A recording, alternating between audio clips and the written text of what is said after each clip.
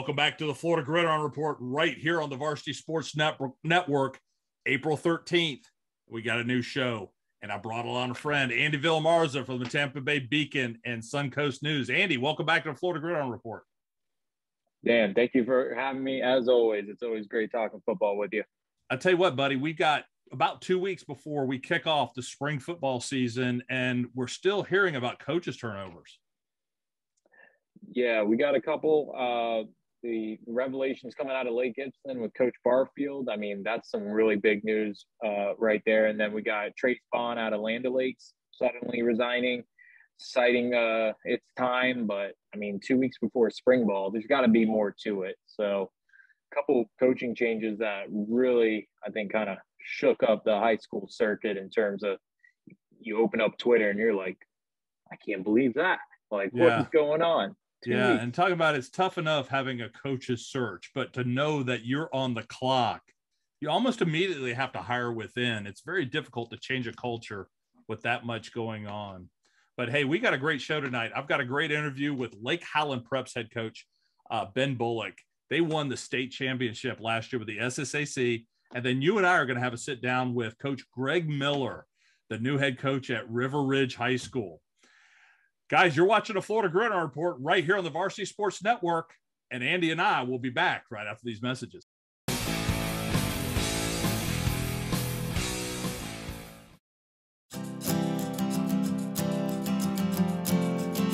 It's time to grow up, little wildflower.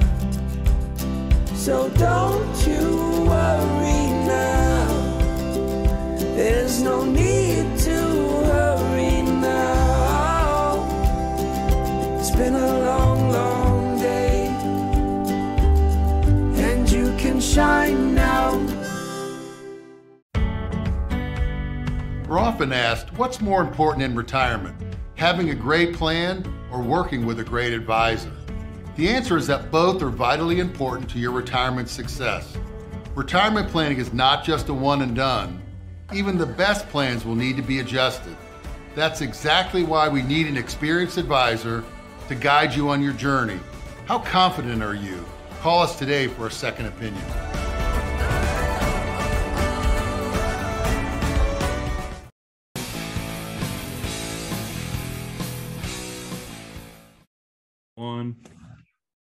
All right, welcome back to the Florida Gridiron Report right here on the Varsity Sports Network. I'm Dan LaForest. Now being joined, Coach Ben Bullock from the Lake Highland Prep Highlanders. Coach, welcome to the Florida Gridiron Report. Thanks for having me, Dan. I appreciate it. Hey, let's give homage, man. You guys were the 2021 SSAC state champions. Tell us about that team and what last season meant to not only your players, but also the community around Lake Highland Prep. Yeah, I mean, for the community standpoint, start with that. It was there was so much school spirit throughout the year. I mean, it was exciting to see the fan base that we had, the student section, our players engaging with them, and the excitement that was going around campus was electric. And it's great for our players and our coaches. And we had a great group of players this year, great coaching staff. And, we had 13 seniors this year that have been building and really improving over these last couple of years. And we've been doing this throughout a time period in their lives that it's been difficult. It's been a difficult couple of years with everything going on in the world, with the pandemic. And our guys didn't use that as an excuse. They made sure they tried to get the most out of each day, whether we were home or at school or whatever was being asked them to do. And they continued to improve as student athletes, and they really gelled well together. This was a really close-knit team that worked together well. They were good teammates. They pushed each other, but also made sure that they were all focused on the mission, and they did a great job. And like I said, they really found ways to not make excuses for what we had to go through over the last couple of years, and still found ways to improve, become a better team, become better teammates. And we really saw the result of that this past year throughout the 2021 season as they worked together towards the goal of winning a championship. And they did, and they got to see the fruition of their hard work. And it's really great to see kids, teenagers really get to see what happens when you put that kind of time and effort into something, and also do it together and really build that team chemistry that we had over last year and get something out of it in a championship. It was unbelievable to see. You know, and everybody was able to watch that state championship game live on Varsity Sports Network. And I tell you what, a game 14-13 over Mount Dora Christian. It was exciting to watch. What was it like on the sideline? Oh, it was, listen, if you bought a ticket to go to it, you got every dollar's worth of that game. But on the sideline, it was, you know, we wanted to make sure we're doing everything we could to put our kids in the right position. You know, as coaches, it's gut wrenching at times because you want to make sure you're doing all the right things for your kids and putting them in the right position to be successful. But you're also playing against a very good team too. It was two very good teams. You know, they're getting coached well too over there. So again, every call was, you know, you're thinking about every one of them. You're scrutinizing them over the weeks leading up to that game. You're thinking about every possible scenario and really trying to put your team in the best position possible. So it was exciting. I mean, it was a great crowd. Both fan bases came out, and it was what a championship game should be like. It was tight. It seemed like every play was a huge play in the game. Didn't matter what it was, and it seemed like everything was hanging on the next play. So it was exciting, no doubt about it. You know, and Coach Mike Kent, you mentioned over at Mount Dora Christian Academy, has a great program set over there. And right now, it looks like you guys are the two front runners to be favorites. So possibly head back to that championship game here in 2022. You know, I know we're getting ready for spring ball. Let's talk about your team getting ready, your workouts, your workout programs that you've been going on. I know there's a lot of flag programs going on. What are you guys doing right now to get ready for spring ball here in about 2 weeks? We're doing a lot of things. You know, right now as a coaching staff, we meet on a weekly basis to make sure we're getting on the same page. We usually pick out a different theme each week, and we talk about whether it's offense, defense, special teams, personnel, practice. We're picking out a topic each week to make sure we're going through and really kind of taking a fine tooth comb to everything in the program and really scrutinizing it to make sure we're on the right track and on the same page for spring practice. From a player standpoint, we're big on second sport athletes. I know that's not a huge common, you know, it's becoming a minority nowadays, but we have a lot of players that run track, that play lacrosse, that play baseball, that just finished up a very long basketball season for us with our basketball team is phenomenal. We've got some wrestlers. Like I said, we've got a lot of guys and any guys that are not involved in those spring sports are with me with our boys weightlifting team too, and getting our workouts in too. So it's been having those guys find ways to become better athletes, whether it's playing another sport or with us in workouts and trying to become a better athlete as we lead up to spring practice. And as we get closer to spring practice, we'll start working on our digital installs, sending out our install packets, whether it's playbooks or different things we want to teach the guys through our huddle and different online platforms. And then we'll start meeting and then we'll get into, spring practice. So it's an exciting time, but we really do emphasize in the off season that if you're not playing another sport, that you're with us, you know, becoming a better athlete, developing you as a player, especially from when it comes to being, you know, the athletic standpoint, becoming a better athlete in the weight room, and also speed development. But a lot of our guys, like I said, are playing a variety of different sports throughout the winter and spring. And I really think that's an important piece of it because they come back fresh, ready to go, excited about football, but it's not like they haven't been doing anything. They've been cross-training their bodies and they're ready to go when they get there. You know, Coach, you mentioned something about having the cross sports, you know, having guys play, and that's not uncommon for a lot of private schools because you guys don't have large enrollments like the public schools. Sure. What are some of the more popular sports that your football players play outside of the football season? Oh gosh, I mean, we really spread them across a variety of them. In the springtime, you know, I think the biggest two are going to be probably, I think right now our track team, and then our track and field team, and then next would be probably the lacrosse team. Track and field's big. You know, our bigger guys are in with me during the boys weightlifting season and then out throwing during track season. And then most of our track team is made up by our football skill players. So that's a big one for us. We have a few baseball players. We have a young baseball team this year, and some of our young players are on that varsity team. Coach Sherba's doing a good job with that program, very young. But again, like I said, we got a variety of guys. We've got, you know, Daniel Williams is a nationally ranked wrestler for us.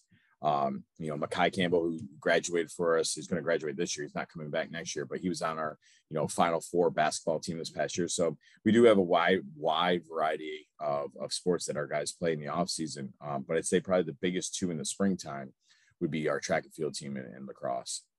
You know, in the SSAC, we're the official broadcast company for the Sunshine State Athletic Conference. So I know we're looking at getting a game or two with you guys during the regular season on VSN, and definitely we'll have that state championship game. right here in November on Varsity Sports Network. Coach, before we go to break, let's talk a little bit about your coaching staff. Any good coach has a solid coaching staff around him. How long has your coaching staff been together? We've really been together for a few years now. Coach Austin, our defense coordinator, now has been there 4 years. Coach Miller, our offensive line, defense line coach, has been there 5 years. I've been there. A lot of the guys have been there for a few years now. Coach Ware's been there for 3. Coach Collins has been there for 5, really. So there's been a lot of continuity over the last few years of keeping the same staff, especially throughout, like I said, it's been very turbulent times for everybody with the last 2 years. So being able to kind of keep the same staff together throughout that time has been extremely beneficial for our kids. Coach, we were talking off camera, and you've coached at Mount Dora and at Coe. Is there any difference really in how you're coaching football at that private school level than you have in the public schools? There's a little bit difference, but like it's still coaching teenage kids. Kids are kids. They're still 14, 18-year-olds. A lot of them, they might not tell you this, but they need the structure and the accountability and the discipline in the program to grow.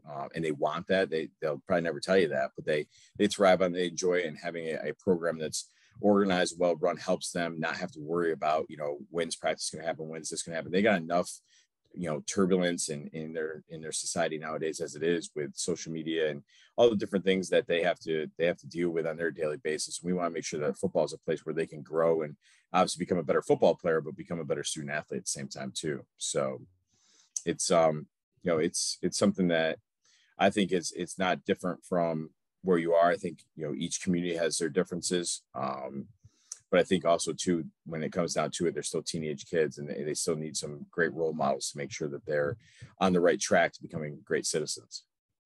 All right, guys, we're going to go to break. When we come back, we're going to get to know Coach Ben Bullock just a little bit better. You're watching the Florida Gridiron Report right here on the Varsity Sports Network, and we'll be back right after these messages.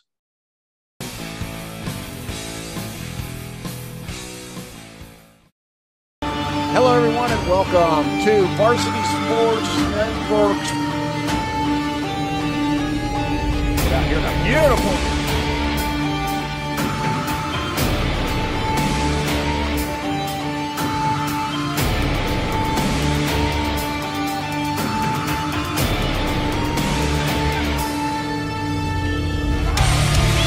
Oh, surges in right at the top of the 6. Jabari. Jabari ties a little sleeve, and he's gone.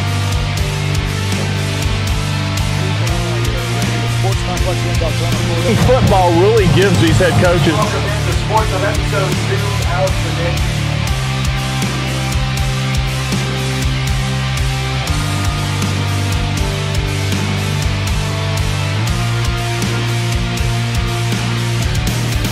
This is the High School Scoreboard Show right here on Varsity Sports Network.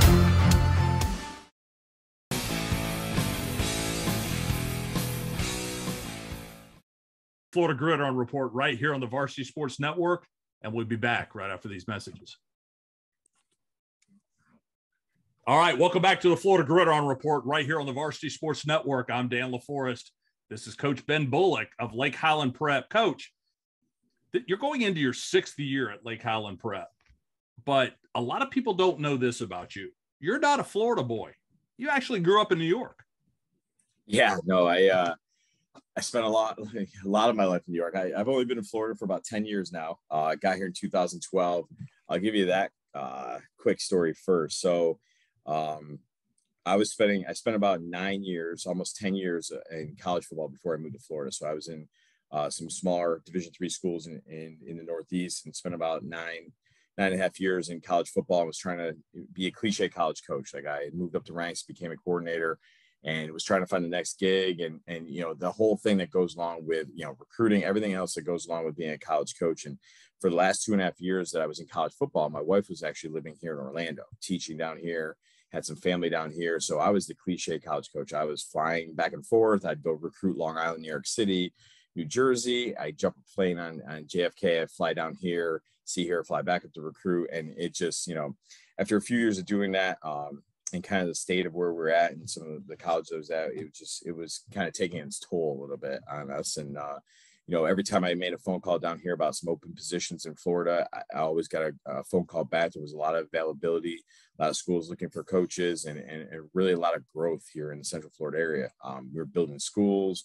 A lot of things were happening at that time, and still are happening now. A ton of growth. So I was fortunate. I interviewed at a bunch of places. I even interviewed for an assistant job at one point there in 2011, 2012 with guys like Andy Johnson and Coach Hedrick there at Bishop Moore, and really settled on, because of teaching positions and open spots. Coach Grabowski at Mount Dora at the time in the summer of 2012 gave me a job there, and I packed everything up in July and headed on down in the car, and here we are ever since 10 years later. So, and the irony there is Coach Hedrick actually played at Mount Dora. Yes. Yeah, no, we talk about all the time, because when I became the head coach at Mount Dora, him and I would joke back and forth about that. And he was an alum, and he was expecting, maybe a jersey hanging ceremony or something for him. And, we joke about that. It's always good. And those are the fun things about the coach community here in Central Florida, is being able to have those conversations, have some fun with, compete hard against each other, really coach hard against each other, but also, have some fun with it too, especially during clinic season, get to see each other and talk some ball and really tell some stories and have some fun with it. But that was kind of the quick version, how, that couple of years leading up to 2012, how I got to Florida. And then now I've been in Florida now here for 10 years. I was at Mount Dora for 3 years, had a great run. That last year we were there as the head coach, I was 8-2. We did a great job, played a really tough Marinana team there in the first round of the playoffs, and then moved on to Coe in 2015 and 16, had back-to-back winning seasons there. Really, our kids did a great job revitalizing that program and bringing it to a point where we won the district title in 2016 and made the only playoff appearance in school history then. Then moved to Lake Highland in 2017. I've been there for, like I said, the last 5 years and going to our 6, and excited about the 2022 season, getting to start, like I tell the guys, even though we're all some guys, holding over or coming back from that 2021, that team, it's a new team, and we got to build a new team. We got to build a new chemistry. We got to build, figure out who we are and who we're going to be. And it's like starting all over again. It's a new chapter in a book, and we got to really try to figure out who we are here in spring practice and really develop ourselves on a daily basis and worry about getting better each day. The schedule will be here in the fall. We've got to worry about how we're going to take care of business each day to get better. So, and hopefully repeat as state champions. Let's talk a little bit about your playing days up in New York. What was it like being Ben Bullock, the football player, in your high school days? Listen, average. No, but I grew up in a place just about 45 minutes south of Syracuse. So I was a big Syracuse fan growing up. I get to see Don McPherson and Don McNabb. And I was a huge Syracuse fan growing up as a kid. My parents had season tickets, and we were diehard Orange fans. Typical upstate New York people, during basketball season, it's the basketball team in Syracuse. And at that time, football wise, I mean, when it was the McNabb era, it was electric. It was a lot of fun being a part of that. In that area. So I grew up right outside of Binghamton, New York, in a little town called Maine. It's two schools put together. It's Maine and Endwell, and they put them together, and it's Maine Endwell High School. Right now, it's one of the top teams in New York State, year in and year out, football wise. In the 90s, we were not that way. We really had kind of been a team that was more of a soccer school. Some other different sports were good. We were never really great at football. We got a new coach in 96, Coach Russ, and that's really where things started to turn around. He had taken another school to prominence for about 30, 40 years. He retired from that school and then took over our football program in retirement. And when he did, it was like a big shot in the arm for the program. To the point where in 98, we got to our first district, what would be called districts here, but sectional championship in New York, and then our first playoff appearance in the state tournament ever. Ended up going to the Final Four that year, and that really kind of sprung the program forward. Like I told you off camera a little bit earlier, 2004 was their first state title. Then they won, I believe, four straight, I think in 13, 14, 15, 16, and now are perennial power in New York State. They just won a state title again this past year in 2021. They were on ESPN at one point with one of the longer winning streaks in the history of the country. I think it was at 60 some odd games. It was only second to De La Salle's big, long streak. but they had the second longest streak wins. I think that ended in 2015. They were also, we had the World Series, Little League World Series champions a couple years back. So it's a school now that's become a prominent, very good academic school, but also very good athletic school in New York State too. So now you weren't a guy who really played a position either. You kind of played around the ball a little bit. You played a little bit of running back, defensive end. Yeah. So, you kind of had to you were kind of a multi-purpose guy, weren't you? Yeah, we did a lot of different things. I was kind of, I was a running back in certain things with our offense and kind of a slot, in our offense. Then, go over and play defense. We were a typical 3-4 defense. So I played some of that hybrid position at the outside linebacker spot. And really, as I got into playing Division III football at Brockport State, right outside of Rochester, at Brockport, started out as an outside linebacker, but really turned into a running back and kind of our single back in certain sets and H back in other sets. And it was, just being able to be multiple. And that's really when the game was starting to get that way too, where you really had to have guys that could do some different things at different positions. The game was no longer becoming just, this kind of guy could only play this position, or, this type of player can only play this spot. It really was starting to become the type of football you kind of see today, where you start to see guys with multiple positions, hybrids, things like that. When was that one moment where you were like, the light bulb went off and said, you know what, I want to coach football?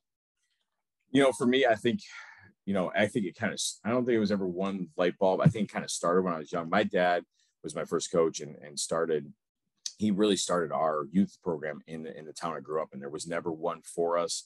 We always had to travel to another city to play youth football. So he really started that program in our town, and now it's become a huge thing in our area.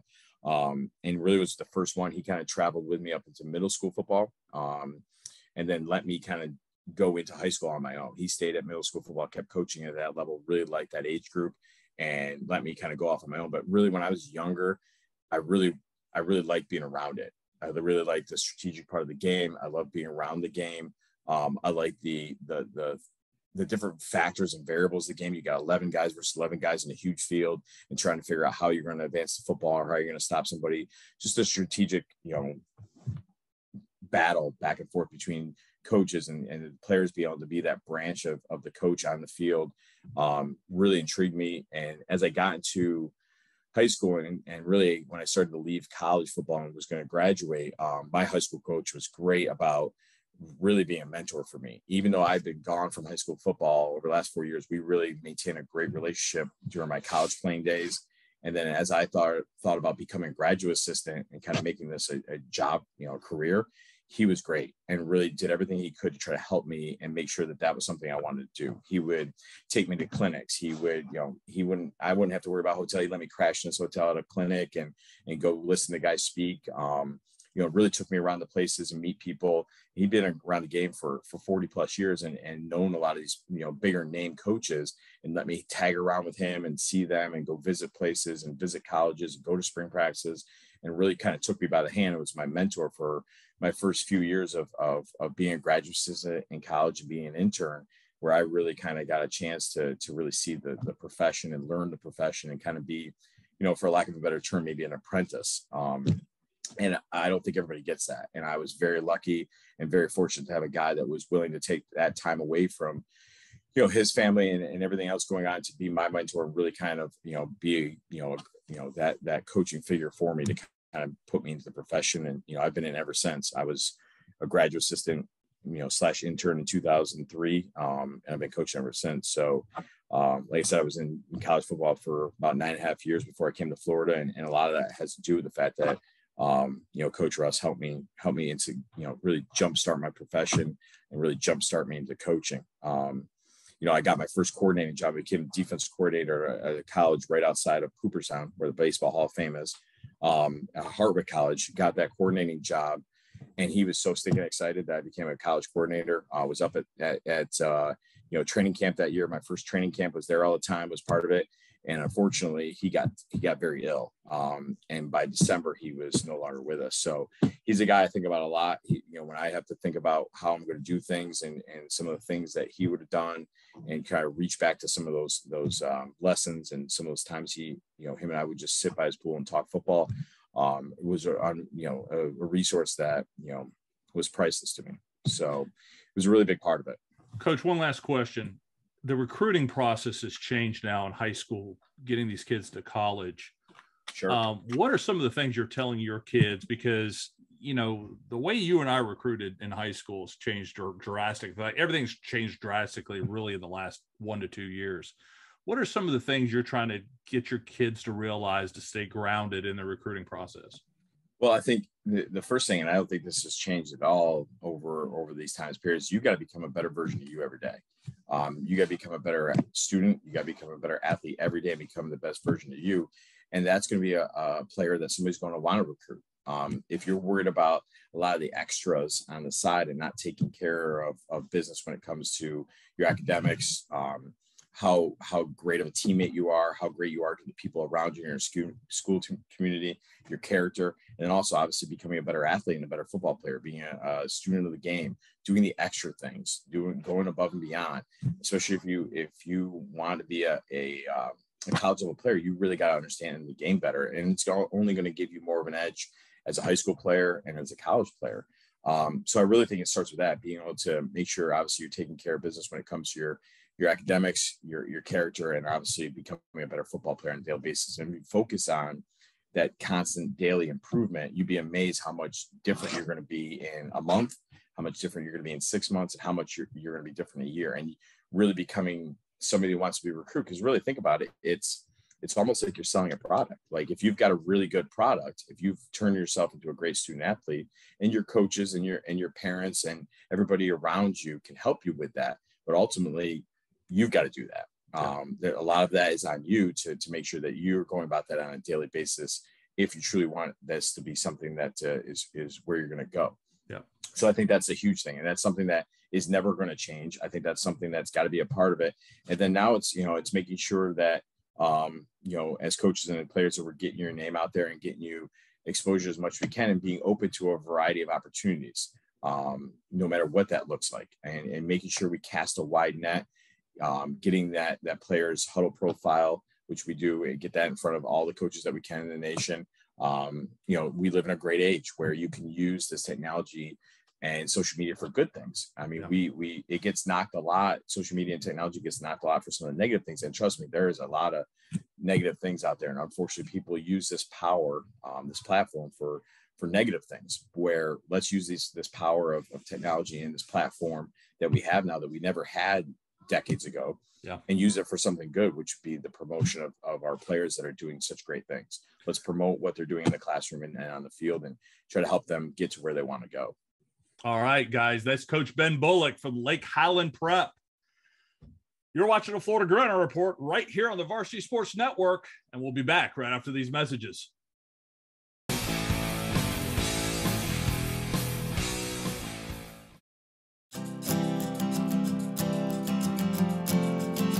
It's time to grow up, little wildflower. So don't you worry now, there's no need to hurry now. It's been a long, long day, and you can shine now.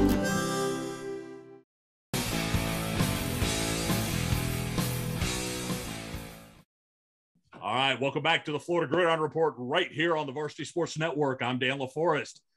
That's Andy Villamarzo, and now being joined by the new head coach at River Ridge High School, Greg Miller. Coach, welcome to the FGR. Thank you. Thank you for having me. I tell you what, you've been wearing that hat now for a few weeks now. Get ready to head into your spring season. Tell us about the excitement that's growing around River Ridge High School right now with the 2022 football program. Yeah, so I tell the kids this all the time. I kind of put a little pressure on them as me coming in as new head coach, and I did some research on the program, and I know that there's a strong foundation here. So, one of the things that I'm trying to do is kind of take this program to another level, and I want to push these kids to a level that maybe they haven't been pushed before. So I'm putting a lot of pressure on them right now, whether that be through Twitter or just, through our workouts, whatever. I'm just putting it out there that I want this to be an elite program in Pasco County. And I think we have the players. I think we have the structure. I definitely know I have the support right now from the community and from our administration to allow me to kind of build and do the things that I want to do with this program. And so far, so good, man. These kids have responded really, really well. So, Coach, talk about the matchup that, I know you've heard about. We talked about it when we did the Twitter space a little bit ago. You got Mitchell over there in Trinity. And I know you've heard about the purple and gold clashing. Yeah. And just that atmosphere. Talk about what your thoughts are on that game and just like the kind of atmosphere you're expecting for that rivalry when the fall comes around. Yeah, I'm really, really excited to get a chance to go and match up with them. The school is I think the schools are really like 10, 15 minutes apart, really. It's just right down the street. So I know that, we share kind of a border and kids and, I know a lot of these kids grow up playing PAL football in the youth league, and they play sports year round against each other. So there's a lot of competition there. And so, I'm just really, really excited just to see the atmosphere. I love high school football, and I love that type of atmosphere where you have two rival schools that are that close that get a chance to compete against each other. And, you're really competing for bragging rights, man. There's nothing like that. In high school sports, when you can get that in high school football, man, that's unbelievable. So I'm really looking forward to it. Now, Coach, you're kind of used to those rivalries, coming from Lake Brantley High School, where you were the defensive coordinator last few years. That rivalry between Lake Brantley and Lake Mary, you were part of a big one here in Central Florida. How do you prepare your team to mentally be prepared for those types of games? Yeah, well, I think all that stuff starts right now, man. And that starts with the culture of your program. And, one of the things that I'm trying to get these kids to understand is, I want them to be able to have the mentality that they can play against anybody in the state of Florida. And, so I start that early on. And it's just really just having the vision of being able to go out there and compete against the best of the best. I want my kids competing in elite prospect camps so they can see the best of the best. And that's something that I started doing at Brantley. I started taking our kids on the summer camp circuit, and the kids got a chance to go up to some of these mega elite camps and all this other stuff. And, you got kids coming from Texas, from California, Louisiana, Georgia, Michigan, all over the place. So, for them to get that competition one-on-one, and then they bring that back to our program, they really feel that they can go out and compete against anybody. So, I'm going to do those things. I'm going to mentally prepare them during the summer. I'm going to be tough. I'm a tough coach. And, I'm going to push them through the summer, through our summer workouts, in the weight room, on the field and conditioning. So everything we do, by the time they get the game time situation, it should be cake for them. It should be easy for them, And like I said, mentally, we're going to put in there that we can compete against anybody. Competing on Friday nights, Coach, for River Ridge in the past few years, they've always been around 30, 25 players on game nights when I would cover them. Is playing with a smaller roster something that you kind of look towards having, or do you feel more comfortable kind of boosting those numbers up a little bit? Because in all my years covering River Ridge, it was almost like 25, 30 guys would be a lot for a River Ridge team. Yeah. Should we expect more guys on the sidelines on Friday nights? Yeah. I think one of the biggest issues with those numbers were that Coach Benjamin, the previous coach before me, he wasn't on campus. So, it's difficult to go out and recruit your kids from the hallways, pull them from the basketball courts and pull them from baseball and that type of thing. So I've been able to talk to a lot of kids since I've been on campus. I'm in our lunch rooms every day talking to kids. I'm just developing relationships. I go to the gym classes. I see kids shooting the basketball around. I've spoken to a bunch of kids who I see, they can get up and dunk. I'm like, come on, let's go play football. Use some of that athleticism. So, so far, and again, we're talking about teenage high school kids, but so far, knock on wood, hopefully when we start, I'm looking at my numbers, should be anywhere between 50 to 60 right now. And I have right now I have about 10 kids on track, 8 to 10 kids on track. I got about 4 or 5 playing baseball, and I got a couple wrestlers coming out as well. So as long as they hold true to their word, when they come out, we should be around 50 to 60 kids, which for me, I think that's a good number for the spring. And then I think that if we can have some success this spring and the word starts getting out a little bit, I think our numbers could go up. I know our 8th grade class coming in, that's a big class. And our 6th grade class is going to be a pretty big class as well. So, I'm going to try to get with those kids very early on. Like now, I have a parent meeting coming up for our middle school in about 2 weeks. So, we're going to try to get those kids on board. I'm doing some other things with the local PAL League. We're going to connect with them. And so we can, kind of start getting some kids coming through our youth program and then into our middle school program, then eventually our high school program. So I'm doing a lot right now to try to kind of build that pipeline for us so we can start to build those numbers back up. And in my opinion, it's going to be tough to really compete in the state with only having 25, 30 kids on the roster. So, it's crucial that if this program wants to take the next step, we got to get those numbers up. Coach, it's always tough for a new coach to come into a program and put together a coaching staff, especially a coach that had to move 3 or 4 counties over. Yeah. Tell us about your coaching staff and what excites you about these guys as you head into that spring campaign, because you're right, everything comes down to pulling these guys together here in the next few weeks. Yeah. So, when first things first, some of the coaches that I do have on staff now came from networking, and everybody that I received resumes from and everybody that I've spoken to about being on staff, the first thing that I spoke about wasn't the X's and the O's. It was about the relationships that they can build and how do you build those relationships with your players. I think that's one of the things that kind of allowed me to have some success over at Lake Brantley, was that I was able to kind of develop those relationships, and those kids really did buy into me and buy into the program and buy into what we were teaching them. And I think that before we can ask these kids to really go out in that field and do the things that we want them to do, in the summer and in the weight room and the heat and all those things, they have to believe in you first. So, everybody that I spoke to, that I received resumes from, my first, the first half of our conversation was all about just player development, relationship development. How can, how can we develop these kids to be good football players and good leaders? And with that, the football part will come. And then, then I get into the football stuff. So I got very blessed. My O-line coach, he came from a local program where the head coach was an O-line guy, so he didn't need him. So he kind of fell into my lap. And then, there were a bunch of coaching changes here in the county. So, I just kind of called around and asked around, and, I wanted to know who would be good relationship guys and who would be good loyal guys that could help this program develop. And I'm very, very much pleased with what I have right now. I think I got a good mixture of some guys that have some great experience. And then I got, some younger guys who we can help develop and get them out. And I think that's my job as a head coach, is try to get my coaches developed and get them out to other programs, so they can take over, in leadership roles. Coach, talk a little bit about a couple weeks away from spring ball practice. Just talk about a little bit of the differences that you've already noticed with being out at 7-on-7s, weight training. I mean, do you feel like from Central Florida now into Pasco County, there's some differences in terms of preparation heading into spring ball? Do you feel like the kids are kind of different, or coaches? What are some of the things you've noticed different for you?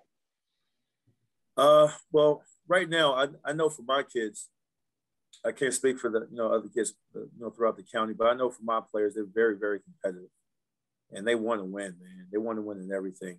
Last week, after we lifted, I decided to do a 3-on-3 basketball tournament, and I said I wasn't going to get out there and do it, and one of the teams needed one more player, so I said, let me go out there.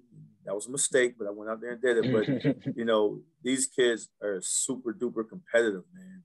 And that's the one thing I love. Sometimes, we've done some 7-on-7s already, and sometimes the kids don't understand, what I'm trying to do, because they want to go. And I'm like, well, I'm trying to put in the offense here, and I want you to work on timing, and I want you to work on routes, and, all these different types of things. And the kids just want to go. They want to win. So, that part is awesome. Because, sometimes, that's one of the hardest things with, if you're coming into a program, is to change that culture and get kids to kind of buy into wanting to win and be competitive all the time. And these kids are just ultra competitive. So that part I love. You know, we're working on some of the athleticism, and we're working on the weight room stuff. Some of the stuff I'm doing with these kids in the weight room is different than what they've done in the past. And I'm really focusing on, you know, I came in with a specific plan, and I had to kind of scrap it because, you know, our kids need to be more flexible and they need to have more foundational strength. So, you know, I spent the first, you know, for the most part, 4 to 5 weeks since I've been here, just really kind of dealing with foundational strength and flexibility. And then from there, you know, we're going to hit the summer and we're going to hit the weight room much harder. And I think that will pay off in the long run with the amount of time that I spent dealing with those things. So, you know, in the Central Florida area, man, those kids are very competitive. They're very athletic. And, you know, a lot of those programs kids are playing football year round. So, you know, I want that not just from our high school program, but I want that from our youth league all the way on up. You know, I want the kids playing fall football and then flag football in the winter, spring football in the spring. And then, you know, we're going to be doing some things on our campus with our youth football programs and stuff like that. And I want them to be a part of that as well. So, you know, hopefully we are building a culture here where these kids from 5 all the way on up into high school, and they're playing football. They love it. They're being competitive year round. And you know, that's one of my major goals, my plans coming in. All right, we're going to take a quick break. When we come back, we're going to get to know Coach Gregory Miller just a little bit better. You're watching the Florida Gridiron Report right here on the Varsity Sports Network, and we'll be back right after these messages.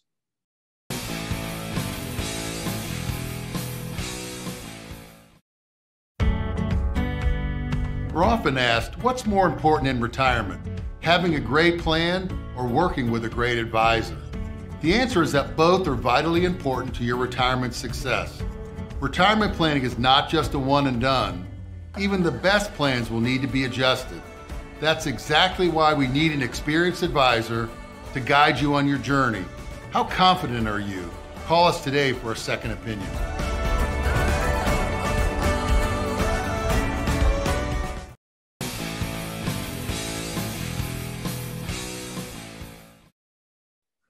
All right, welcome back to the Florida Gridiron Report right here on the Varsity Sports Network. I'm Dan LaForest. That's Andy Villamarzo. And Coach Greg Miller, the new head coach at River Ridge High School. Coach, let's talk a little bit about your playing days. You know, you're not a Florida-born kid here. You moved down from up north. You played high school up in Pennsylvania. What were your fondest memories of playing high school ball? Well, my high school career was a little bit rocky because I bounced around to a couple different schools. So, you know, I started off in Howard County at Mount Hebron High School. And then my mom, well, it's a little bit misleading too, Dan, because I got family down here in the Florida area. I went to school down here for 2 years. I went to Oak Ridge actually my sophomore year in high school. Wow. Played a little running back. I tore my knee up. So I think who was over there at that time? At that time, it was Johnny Love. And there was a kid that was in my class, Maxwell Joseph, a couple other kids. So some pretty good football players back then, pretty good athletes. But I ended up tearing my knee up, and my mom said, all right, you know, you got to get back up here north. So by that time, she had moved a little bit closer to Baltimore City. So I ended up graduating from Woodlawn High School. So that first year back was really kind of more of a rehab. You know, I had to wear that big old brace, and, you know, I had reconstructive surgery, and, you know, I was so young. So just trying to understand how to rehab and come back from that. And then my senior year had I was having a pretty good senior season, and then had an ankle injury, had a high ankle sprain. So that put me out for a couple of weeks. And so that really kind of, you know, back then I didn't know much about the junior college level and the prep school and stuff like that. So, you know, I came down to UCF that spring, I came down to visit the school then, and my grandfather lived down here. You know, I was looking at possibly trying to walk on there and walk on at Temple and a couple other schools I was looking at. I was looking at UMaryland and a couple other schools. And then, you know, I decided to go to a smaller school, thought that I would do better in a smaller environment, and I wanted to kind of play right away. So, you know, I wanted to go to a place that I thought I could kind of step on the field as a freshman to get a little bit of playing time. And, you know, Kings and a couple of the D3 schools kind of came through with some interest, and, you know, I just kind of made my choice. So ended up being a great choice, man, because, you know, my freshman year, it was a little rough. They played a lot of freshmen, incoming freshmen. They kind of changed how they were recruiting, and they got out a little more into like a very good friend of mine. They went into Newark and picked him up as a running back. He ended up being one of the top running backs in Division III. You know, they picked me up and a couple other guys up, and we really helped to kind of change that culture of that program. And, you know, to the point where when I graduated there, we were one of the top schools in the country, and we made it to the second round in the NCAA playoffs. And, you know, we took the number 2 team in the nation down to the final field goal, man. So, you know, we really did change the culture on that. I got the only conference championship in school history at King's College right now. And, you know, we did some really good things. I think for 2 years, I don't think that our defense gave up a 100-yard rusher in 2 years. You know, we just everything kind of came together. So I have no regrets over my playing career. Talk a little bit about the recruiting process going to King's College. Obviously, you know, in comparison to today's recruiting world, it's a lot of kind of social media networking. Yeah. You know, they are just getting back to, you know, visiting high schools and showing up. But talk about when you were being recruited, how that process went. Well, back in the 90s, we didn't have Twitter and social media and all that other good stuff. So it was kind of, we were at the mercy of colleges that came in. You know, I didn't have a ton of guidance and support there. I did a lot on my own. Me and my uncle, I remember going to my uncle's house. I spent the weekend at my uncle's house, and we kind of sat. And I remember he pulled out his camcorder, and, you know, I sat down and he recorded me, you know, just kind of a message that I was sending out to coaches. And, you know, we put my own highlight film together through mommy cam. So everything came from my mom's camera. So it was like all shaky, and she was focused in on me. And, you know, so things were a lot different back then in the 90s than it was today in terms of recruiting. Hey, at least you got to burn it on a CD. Mine was on VHS tape. No, I wasn't on CD, man. I was on VHS. So that was a couple of years before CDs really started to come out. But yeah, so my mom kind of recorded everything. She didn't really know what she was doing, and, you know, me and my uncle, we didn't know what we were doing. We were just splicing up the VHS tapes and trying to make a highlight film. And, you know, for whatever money I had, we got VHS tapes, and we dubbed them and we sent them out. We mailed them out, man. We did that all on the weekend. So that I do remember about the recruiting process. I went to go, you know, see a couple of schools, but for me, you know, I didn't have a lot of money. So, you know, I came from a single family home, and I didn't have somebody who could take me around to all of these schools. So, you know, I think that's why that me as a coach right now, I take that so serious, the recruiting aspect of it so serious, because I understand what using football can do to get you your degree and change your life. And, you know, at Brantley, you know, I kind of early on, I saw Andrew and Michael Harris, the twins, the Harris twins, as freshmen. And I built a relationship with their mom and understood that there was some difficulties there, but I saw some great players, and I wanted to ensure that they didn't miss out on the opportunity, on the recruiting opportunity. So, you know, I kind of took it upon myself to get them to where they needed to be. And last summer, we kind of, you know, we were all over the place. We were Texas A&M, UGA, UF, Miami, everywhere, you know, just to kind of build their network and build their status. And now, you know, the 2 of the top 10 linebackers in the country right now, you know. So, you know, I take what I do very serious in terms of the recruiting aspect and in terms of trying to give these kids the support and make the right decisions that they need to be successful and make the right decisions for themselves. Coach, what was that aha moment for you where you decided you were going to dedicate your life coaching football? Yeah, so after college, I tried 2 years at pro, and I tried to get into some workouts with CFL Arena League, and I remember to the day, January 2005, man, my doctor came in. I was looking to try to sign with the Philly Soul at the time in the Arena League, and I had to disclose my injuries and stuff, and I disclosed that I had the knee injury, so they wanted to go get an MRI checked out. And, you know, my doctor walked in January 2005. He said, "Son, your career is over with." And that was tough for me because I was really starting to click. Everything, you know, physically, mentally, everything about this game of football was starting to click. It was, you know, I was seeing things before it was, you know, it was happening.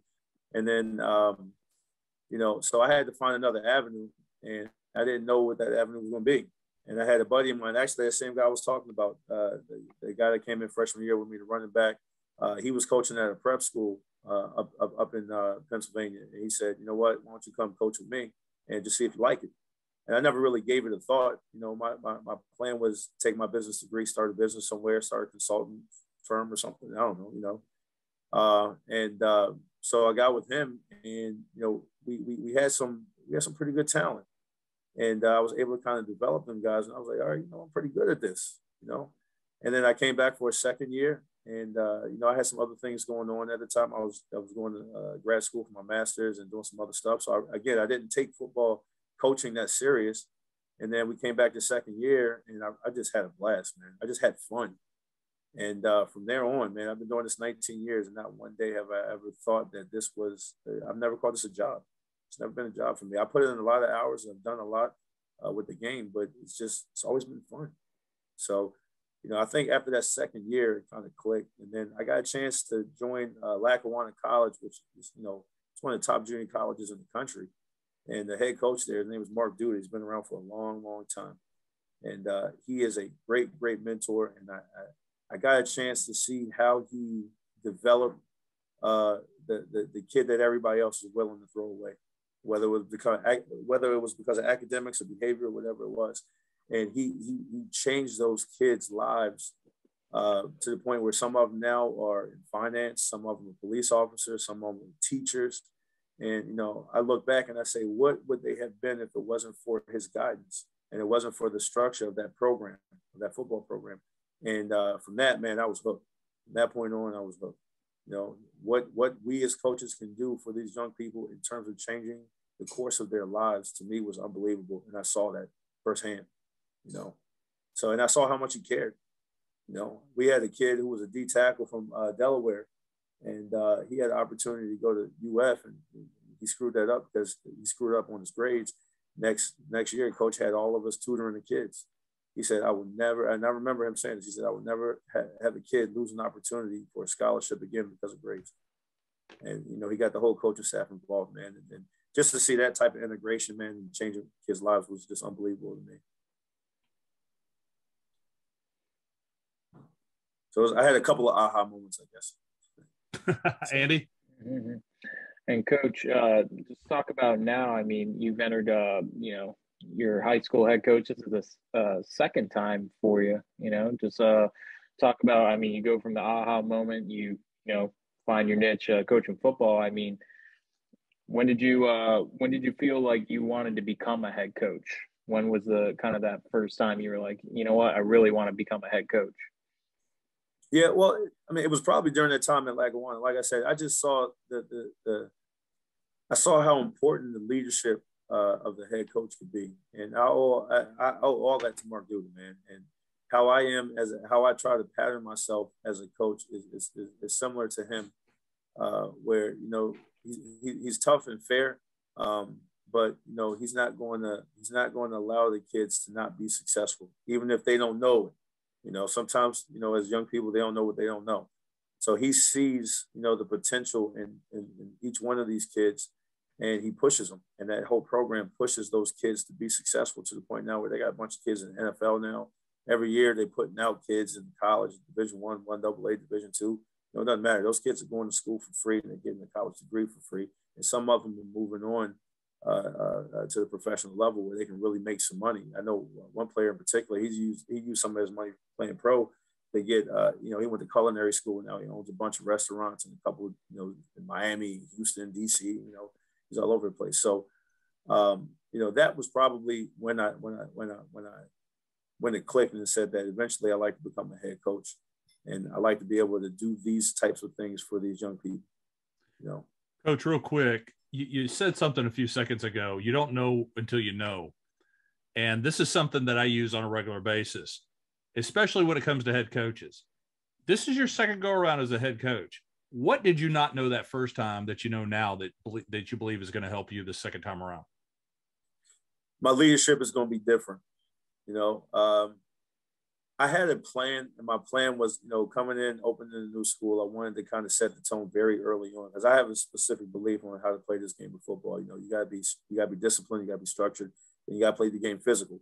And I think that I went into that with the wrong mindset where, you know, I said, I'm going to take this program on right now, and I'm going to show this program that we need to be disciplined, structured, all that other good stuff, right? And I didn't incorporate my assistant coaches as much as I should have and empower them. And one thing that I realized is that, you know, in the leadership role, you have to empower people to do what it is that you hire them to do. And I didn't necessarily do that the first time around. I think I took on a little too much, and I stressed myself out just because I was trying to take on too much and then teaching and everything else. So this time around, you know, I'm relying on people a little bit more. I'm trying to empower people. You know, I got a great guy that's handling recruiting for me. You know, I got my son is down here. My oldest son is down here, so he's handling a lot of things for me. You know, I'm using our digital information technology program that we have here on campus to handle some of the graphics and stuff for me. So I don't have to do everything on my own. Right. And now I can focus on setting the culture of our program and dealing with the, you know, the administrative stuff and raising the money and all that other good stuff, and just developing relationships with the community as well. I tell you what, that is Coach Greg Miller, the new head coach at River Ridge High School. You're watching a Florida Gridiron Report right here on the Varsity Sports Network. Andy and I'll be back here in a few minutes with our final thoughts.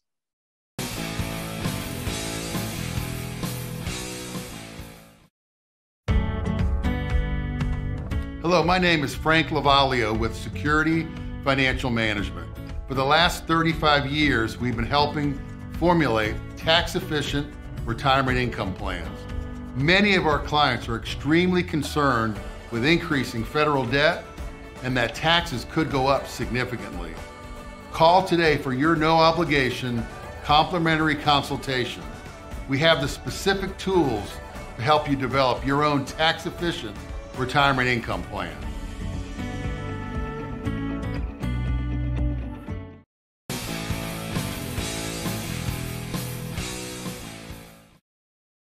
All right, welcome back to the Florida Gridiron Report right here on the Varsity Sports Network. Dan LaForest, Andy Villamarzo. Andy, we had a great interview with Coach Ben Bullock over at Lake Highland Prep. State champions in 2021. Got to get to know Coach Bullock a little bit better as a man, as a former football player, and now the aspirations to take the Highlanders right back into the 2022 season, searching for that 2022 state championship. And then, wow, what a great interview we had with Coach Greg Miller over at River Ridge High School, excuse me. Yeah, I mean, it was great getting to talk to Coach Miller about, you know, what his goals are for the River Ridge Royal Knights, and then getting to learn a little bit more about him as a, you know, in his former playing days, being at King's College and when he played ball up in Pennsylvania. I mean, those are things that I didn't really know about him. So it's good to get to know the man in charge of the Royal Knights this spring and heading into the fall. I tell you what, Andy, we've had a lot of exciting news here with Varsity Sports Network.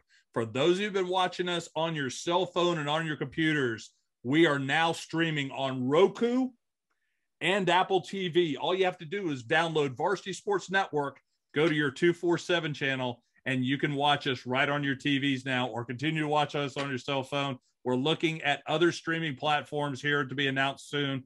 And then we've got some huge news next week right here on the Florida Gridiron Report, talking about next year, 2022, and what we have set up that you guys are going to be excited about from the Panhandle down to Key West. Andy, got final thoughts? I'm excited about this news you got. I'm like, let's fast forward to next week. How about that? Yeah, it's gonna be mind blowing, and I'm excited because I'm gonna have Bobby Latmore, my partner with VSN. He's gonna be on, and a couple surprise guests. So, guys, you're watching a Florida Gridiron Report right here on the Varsity Sports Network, and we'll see you next week.